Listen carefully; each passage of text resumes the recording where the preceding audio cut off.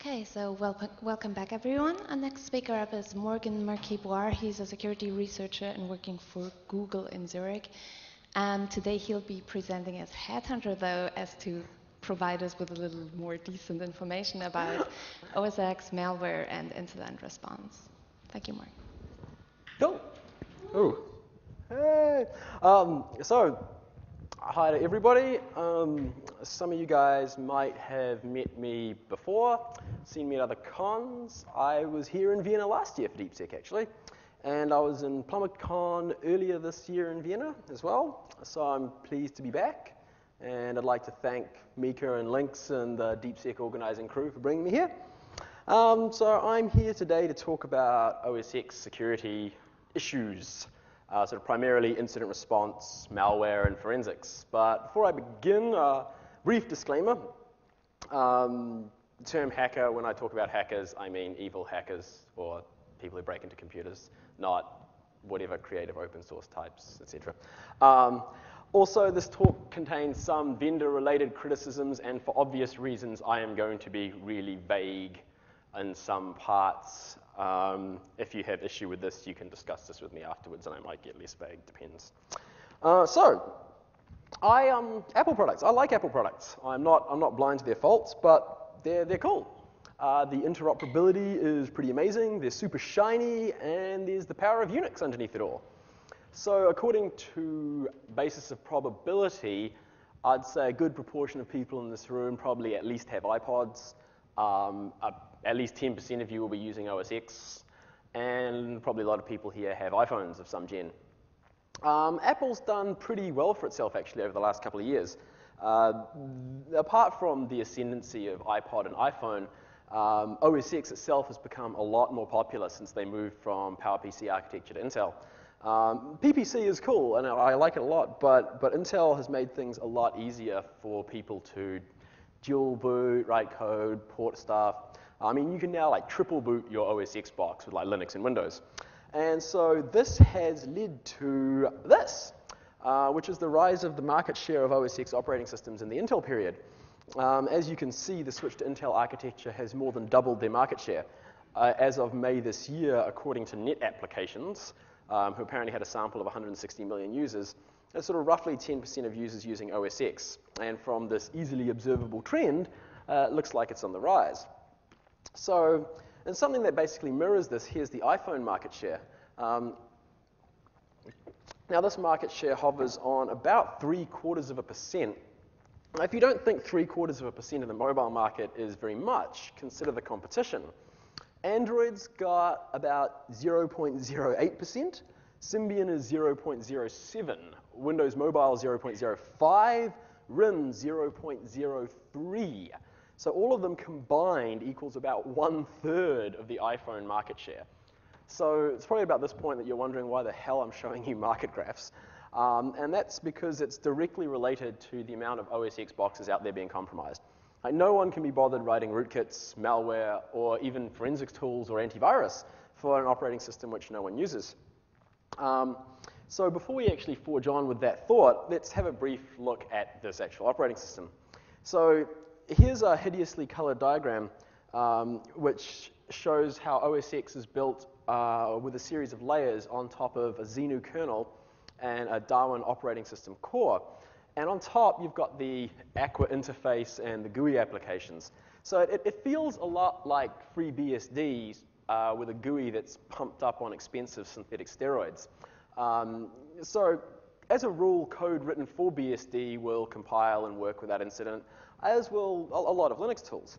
Now there's a bunch of interesting weirdness going on under the hood. And that's with the Xenu kernel, which is a hybrid of both Mark and BSD kernels.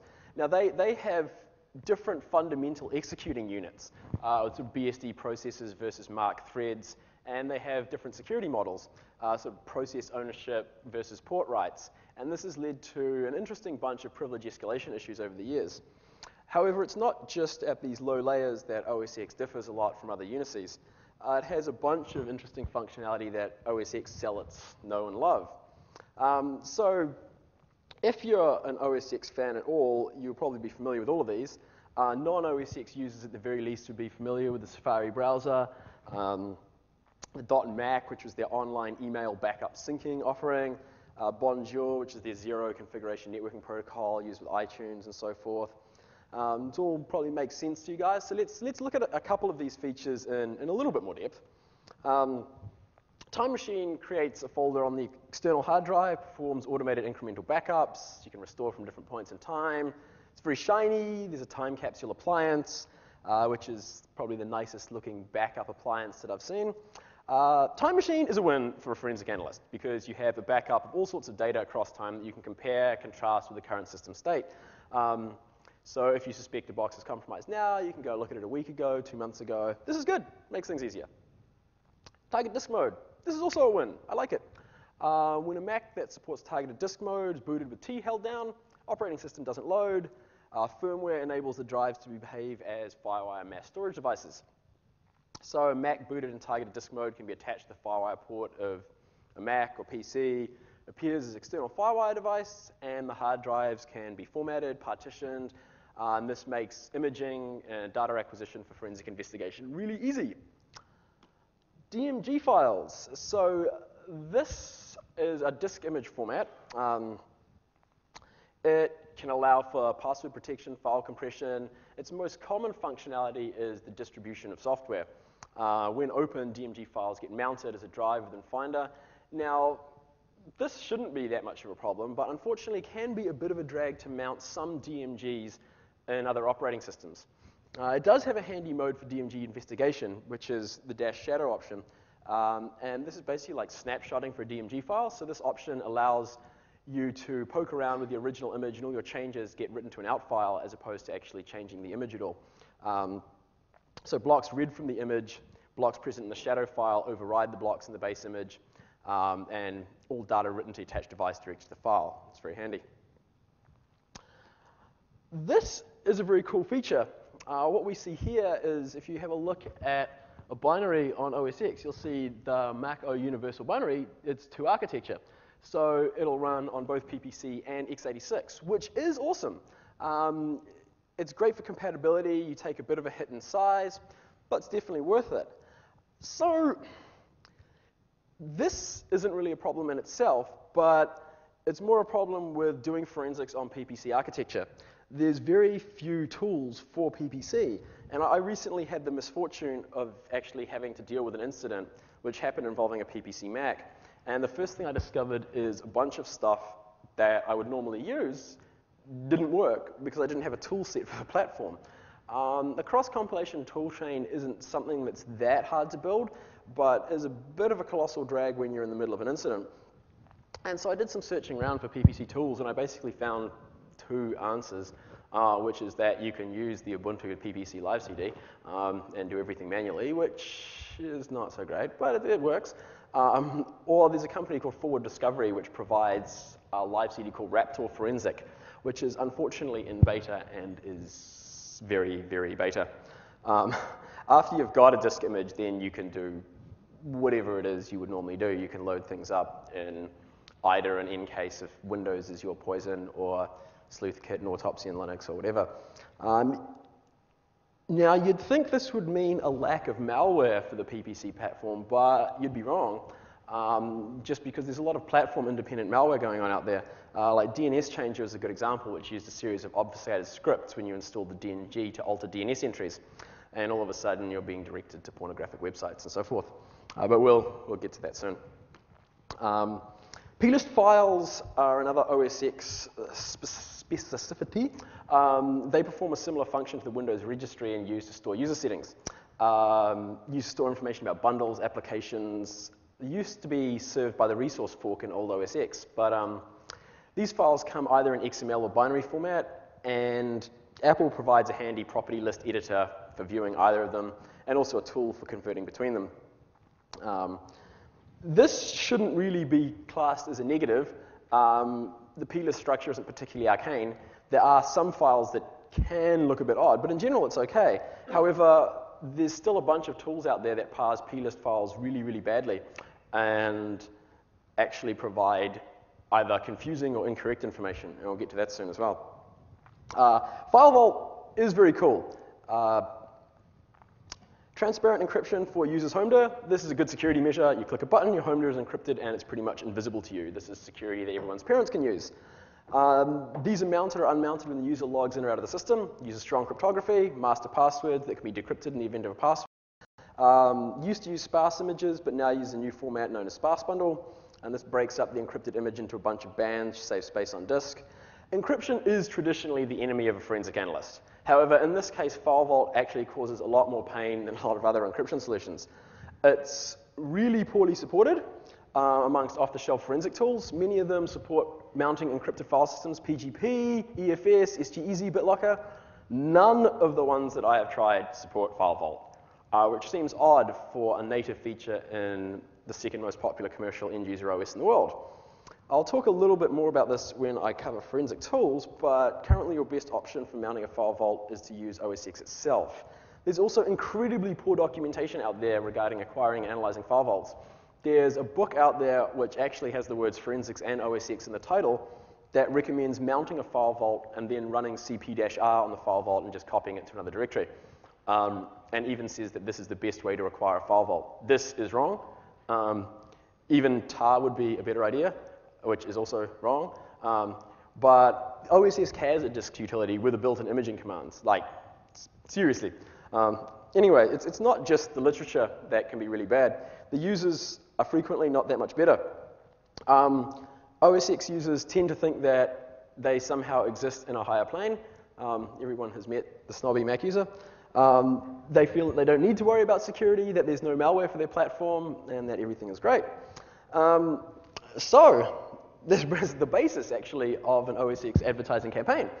I'm sure everybody remembers this, where smug Apple fanboys get to run down their virus PC-ridden, having friends. I mean, OS X is a Unix based on NextStep and FreeBSD, right? It's got to be free of viruses. Well, it's time for a little home truth in that not only does OS X have viruses, they're here to stay, and Unix has had them too for a while. So the media and antivirus vendors got really worked up back in 1997 when they discovered there was such a thing as a Unix virus. Virus source code was posted on a few sites, and it needed to be byte swapped, decoded, ROT13, blah, blah, blah, in order to be used. This was called Bliss, and it was an elf infector, and it would detect binaries that it had write access to, and then it would overwrite them with its own code. And it had really basic worm-like features in that it would look at EDC hosts to try to discover other hosts to try to infect. It would disinfect itself if you ran the infected binary with the following command, like -- disinfect files, please. Yes, honor among thieves, I guess. Viruses have obviously come a long way since then.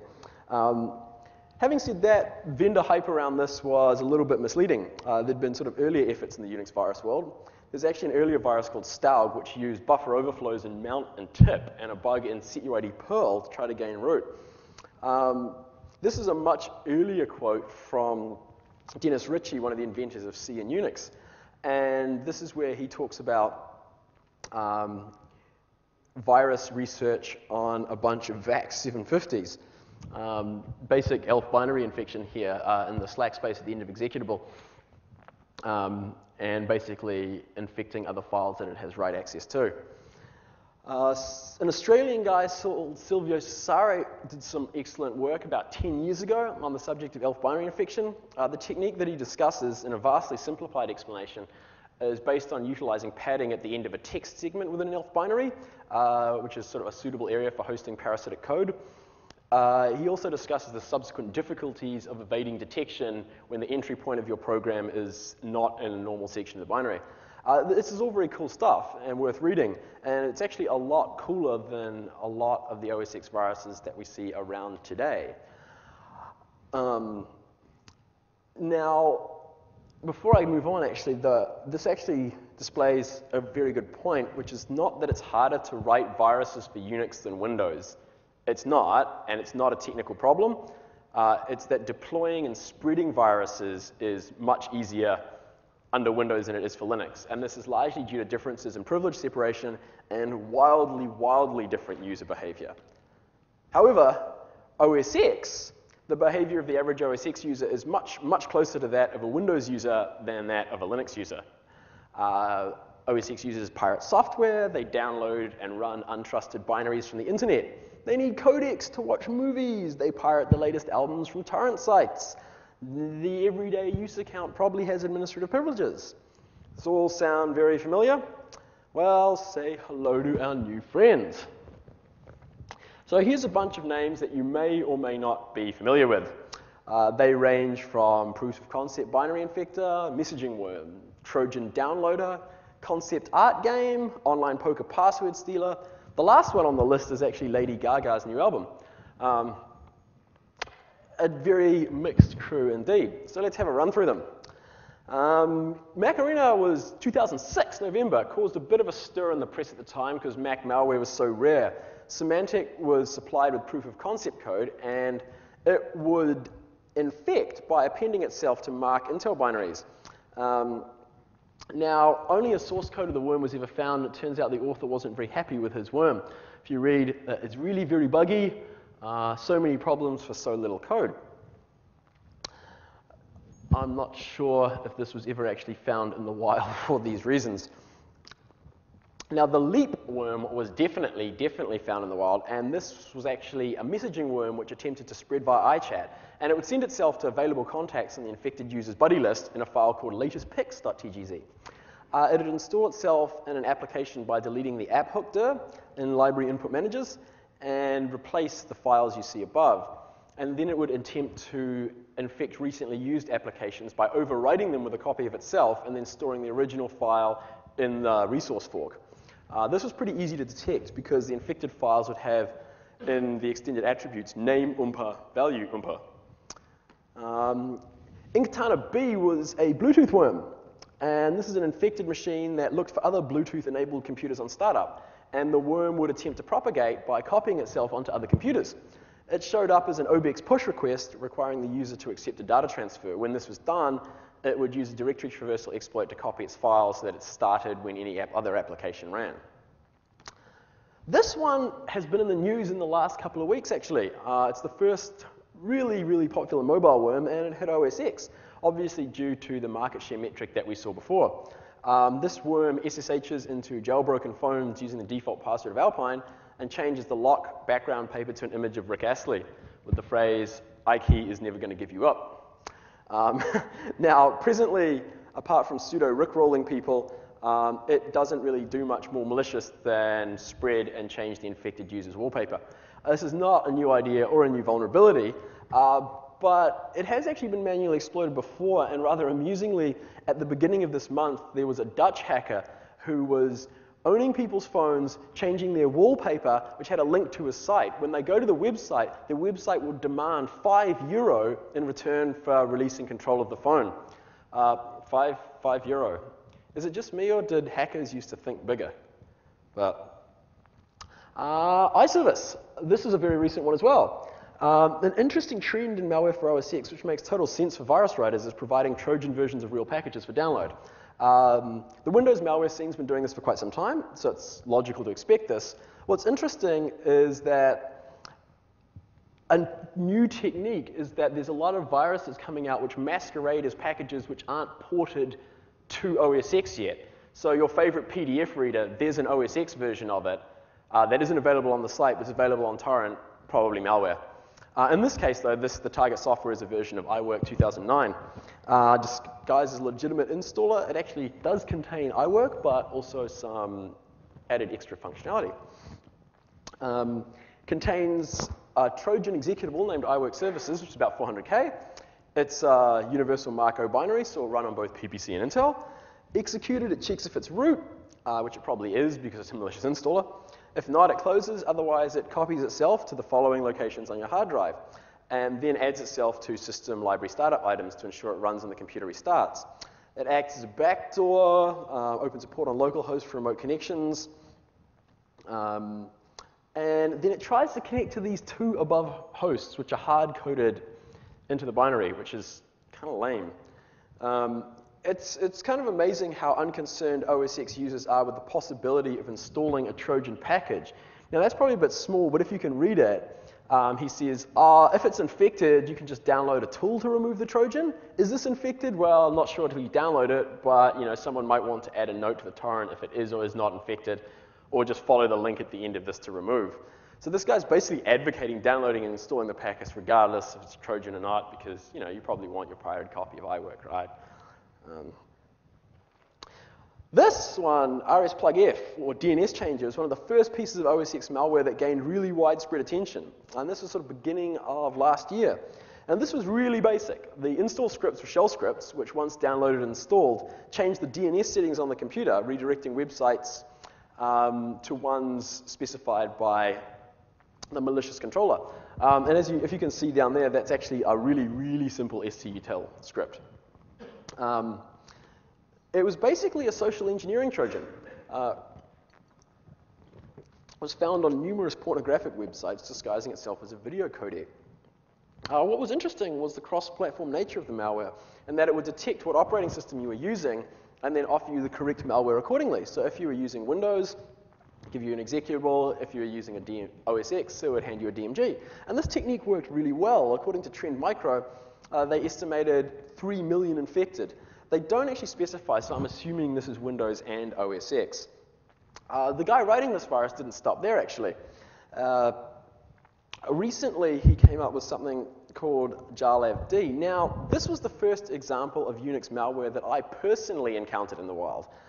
For completely legitimate reasons connected to security research, I was browsing Chinese download sites, and I was informed that in order to view the contents of this page, I would need to upgrade my version of Flash. I was somewhat surprised, given that my version of Flash was naturally up to date, and two, that the site offered me a copy of the software. It didn't direct me to Adobe, but was like, here you go, have a copy of Flash. And I instantly assumed malware, but what was most surprising was that I was actually offered a DMG. So given this unprecedented opportunity to look at some Unix malware, I decided that I'd sit down and do some analysis. And so I've got a copy of this and the other malware samples that I've been talking about. So if anyone wants to have a look and do their own analysis, they can come call me later and I'll hand out some malicious code. So basically what I did is I mounted up this malicious installer, as you can see there. And the first thing we notice when we take a look at the contents of the DMG is that the pre-install and pre-upgrade script have the same size and date. And investigation reveals that they're actually the same script. If we have a look at the info plist in the root package of the directory, then we see the following metadata about it, about this bundle. If we look at the get info string, it's who cares, which is pretty suspicious for a package which is supposed to be Adobe Flash. I'm pretty sure that Adobe cares. So let's have a look at these scripts. Don't worry if you can't read this, because that's just a bunch of UU encoded data. For people here that haven't done a lot of Unix, UU encodings are binary to text form of encoding that originated with the UU encode program. It was originally for transfer of data over the UUCP mail system. In these MIME days, we generally would use base 64, but this guy obviously likes old school stuff, which I can respect. When we UU decode this script, we get a second script, which also has a bunch of UU decode data in it. Before that, though, in the shell script at the top, you'll notice that he actually installs himself into a cron job that runs every 5 minutes. And the job being to run the bogus Adobe Flash plugin from the Internet Plugins folder as a cron job. This is in a gzip CPIO archive, of all things, called archive.pax.gz, which contains the bogus Adobe Flash, which is another shell script, like the one we just analyzed, and the verified download plugin, which is actually your copy of Flash. So Flash will work after you install this. If you unobfuscate the last shell script, then you get this Perl script, which connects to a remote host, gives information about the new compromised host, polls the remote host every 5 minutes, talks to this Perl script called generator.pl, functionality, download new copies, everything you'd expect. No DNS changing this time, a little bit more sophisticated. As we can see, though, this is actually still a pretty simple virus. It's pretty easy to analyze and detect, especially when we know what we're looking for. So as a rule, when it comes to the OS X viruses that I've discussed, they're reasonably simple. The difficulty of detection is generally low, and they're a lot less sneaky than Windows malware. So, I mean, By virtue of comparison, I'd like to talk really briefly about one piece of Windows malware, say rust.c. And so in December 2006, rumors began to circulate among rootkit researchers that someone had created and released an absolutely undetectable rootkit, which could not be detected on computers where it was active by any of the existing antivirus or rootkit solutions. 2 years later, Dr. Webb announced that they had discovered a rootkit known as NT-Loader, and that it was the elusive rust.c. Now, Kaspersky began performing in-depth analysis of the rootkit's code on May 12 and discovered that it was not so simple. The entire code was encrypted using an unknown method, could not be analyzed using usual compressed code analysis and emulation techniques. Further complicating the issue, there was hardware binding to the infected computer such that the malware could not be executed or analyzed on other computers or even in virtual machines. Contained within this rootkit was advanced polymorphic protection, anti-rootkit technology in that it had specific code to ensure that existing anti-rootkit programs would not be able to run. It had effective firewall bypassing. It was effective against kernel mode debugging and tracing.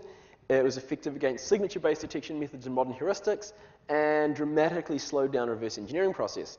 Contained several layers of code morphing, which prevented tools like SoftIce from working, and WinDebug was also completely impossible to use. So this is like not impossible to unpack in reverse, but incredibly difficult.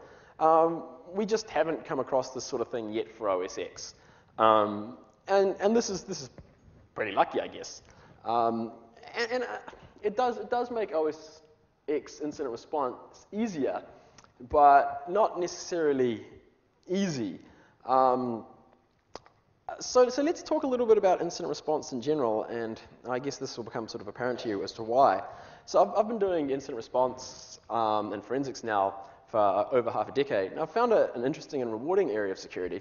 And I'm sort of using incident response here as opposed to forensics because people frequently think that forensics is all about police finding naughty pictures on people's hard drives. This is partially true. A large section of the forensics industry, and especially the tools that are created, is centered around acquisition of digital data to prosecute someone for committing what is actually a traditional crime committed by electronic means. So we're talking digital correspondence between two criminals detailing their crimes, documentation proving some form of criminal behavior. Child pornography gets a lot of attention. If all else fails, accuse people of corrupting the youth. There's a lot of software that provides very fancy support for acquisition of digital images. So it will find images inside zip files, inside PST files, inside CAB files, et cetera, et cetera. This is pretty much not the sort of forensics that I'm talking about today. What I'm interested in is the more traditional activities, I guess. More interested in computer criminals than criminals that use computers. That is to say, traditional activities that would be understood as hacking, unauthorized access. Frequently, the motivation prior to the age of spamming, scamming, and Russian business networks was theft of information.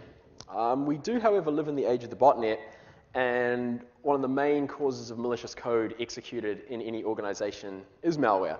So the steps that I need to follow involve detection of an actual incident, incident triage, which is assessment of the incident, containment procedures, etc., and then forensic analysis of potential evidence. So I'm going to run through forensics blazingly fast in one slide, because I'm sure that most people more or less know what's going on. So you've got evidence acquisition, which involves frequently digital imaging, be it taking an online or offline image of a potentially compromised host. Offline analysis is from media when the host is powered down, and this is frequently viewed as the most trusted way to acquire digital evidence. Online is when the machine is still running. Obviously, online has a bunch of benefits involving the acquisition of volatile data. You get memory, you get network sockets, you get running processes. Obviously, the problem with acquiring anything live via a running host that you suspect of being compromised is that the operating system can and frequently will lie to you. If you can get offline and online images and compare them and you find notable differences, obviously this is a pretty useful detection method. Recovering deleted files is what people most commonly think of as digital forensics. I've just discussed that. File system timeline analysis, looking at access times, modified times, create times, and trying to build up a coherent narrative of events which occurred during the incident. So that's correlating, say, a file system timeline with system logs, with browser history, with network events, with IDS, so you actually get an image of what a malicious attacker actually did. And then finally, stuff like keyword searches, like maybe you actually find someone's email address hard-coded in a binary, and you can search the system for that. So we could do all this verification and analysis by hand. However, after you've done this by hand the first time, this becomes a colossal drag. It's not feasible if you have thousands of hosts to look after. And if this is what you do day in, day out, and you're not a security consultant, as in you're not charging people by the hour, then you probably want to optimize. If you are a consultant, then the longer things take, the better, because you can just watch the dollars roll in. But otherwise, we need tools to streamline things. So antivirus is generally the first port of call for most organizations. And everyone knows that this ranges from totally useless to slightly useful. However, nonetheless, it's probably the world's most prevalent security software. And one of the first things that someone generally does when they suspect an incident of occurring. Rootkit and backdoor detection software is also generally pretty useful and used early on in incident response. Rootkit finders will search the file system, kernel memory, logs, etc. for evidence of suspicious behavior. And finally, forensic tools. And these are primarily used for evidence acquisition and file system analysis, and are tools like Ncase, FTK, Helix, etc. So I'll look at these in a bit more detail. So we've got a bunch of vendors, and unfortunately, as a lot of you guys will know, the standard of security software varies wildly. Like some of these products are exceptionally helpful, some of these products are very, very poor. About half the vendors out there in AV world offer OS X support. There's a few noticeable exceptions and some baffling ones. FProt will do Windows, Linux, Solaris, IBM eServer, FreeBSD, but not OS X. However, Symantec, Sophos, Kaspersky, McAfee, Avast, ClamAV, Dr. Web, and Trend Micro all offer OS X AV products. I tested the majority of these and found some serious issues. Some of these just don't work. Scans never finish. You can scan a laptop hard drive and find a scan never finishes. Like, it'll literally grind away and look like it's scanning and nothing really happens. Schedule scanning and on access enable scanning basically do nothing. Further investigation of this has linked this with a couple of vendors' inability to handle file vault mounted home directories. Now, I'd say a failure to work with a native OS feature, which you have a good expectation that a user might be using, means that a product isn't really market ready and should be marked as beta. For products that did work, I found that more than a couple had scan speeds that I would describe as slower than acceptable. Detection rates are definitely subpar.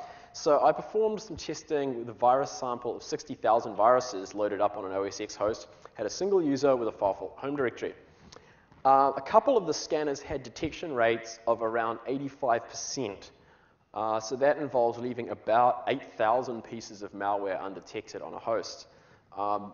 I'd say 8,000 pieces of undetected malware is unacceptable and probably not what you're looking for in an antivirus.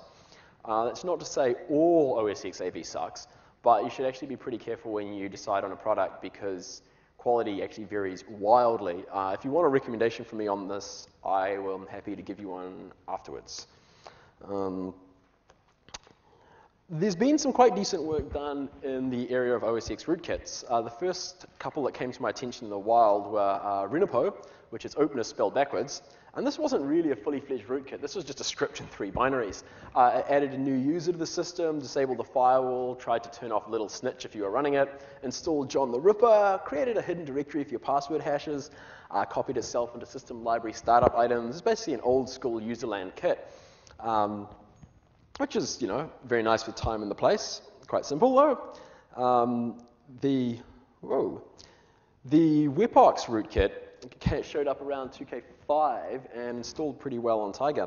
Is heavily based on the Adore BSD kit, for those of you that actually follow rootkits, which is quite a popular one, which isn't surprising given that there's a lot of BSD at the heart of OS X.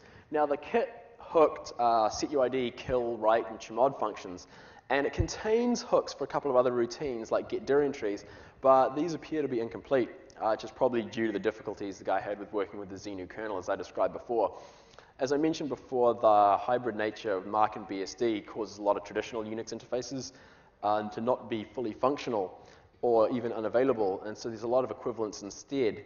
Like the ptrace debugging interface is actually a really good example of this.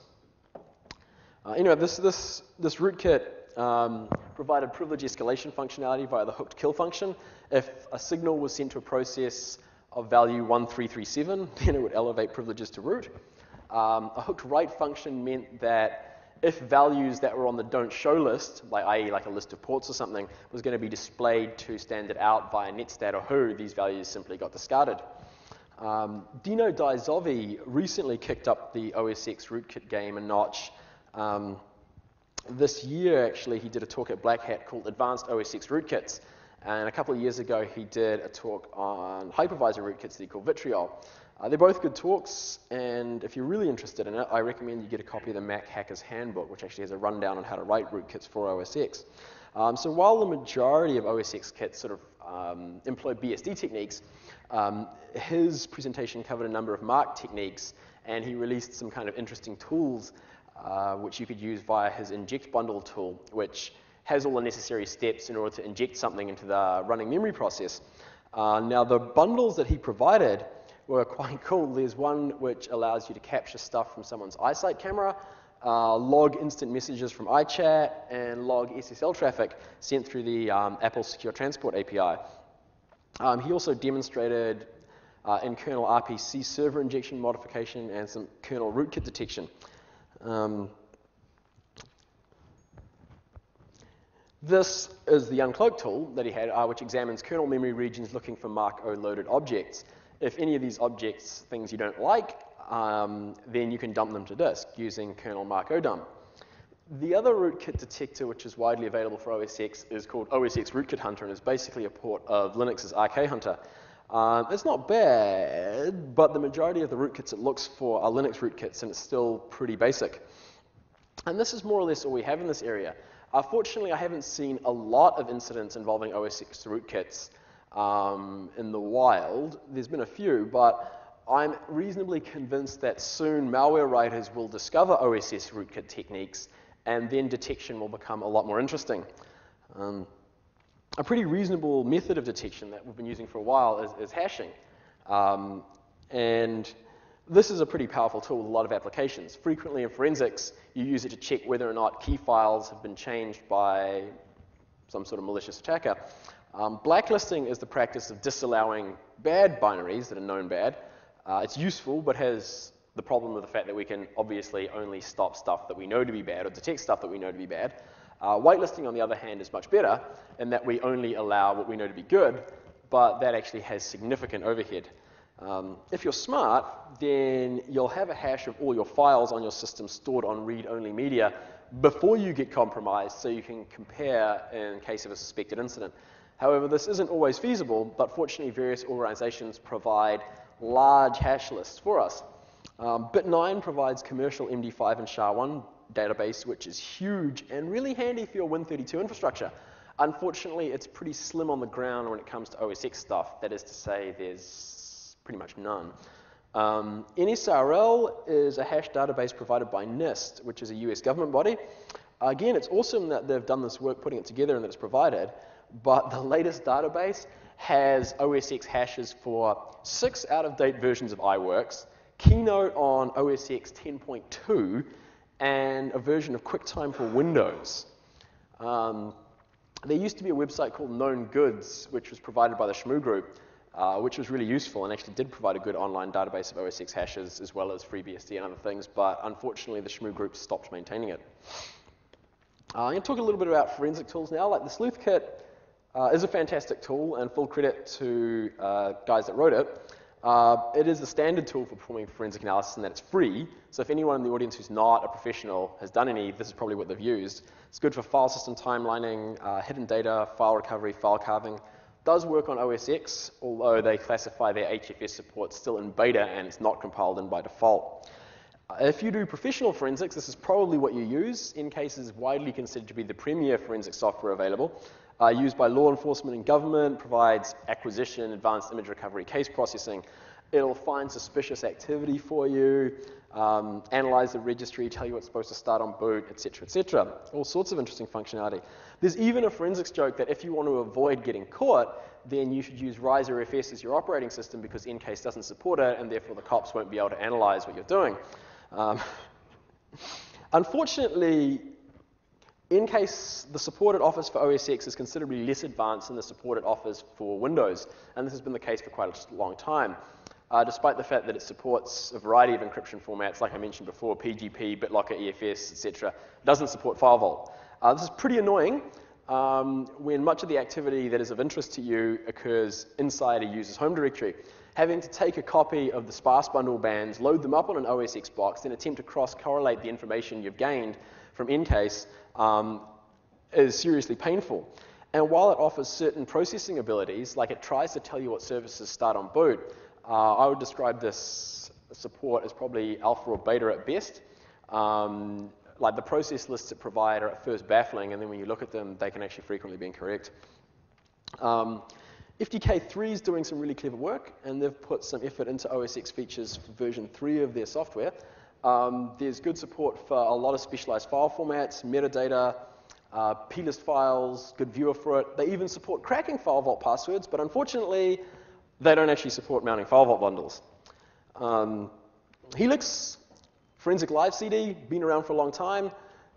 Used to be free, gone commercial, and they provide static binaries, forensic imaging, they acquire memory, gather volatile data, but not on OS X. OS X is pretty much an acquisition-only proposition, and all the extra functionality exists for Windows. Volatility is a totally awesome tool, and it provides extraction capability for memory samples. And it'll presently allow you to image memory, remove running processes, network sockets, network connections, DILs for loaded processes. It'll allow you to open files for each process, list registry handles for each process, processes addressable memory, kernel modules, etc.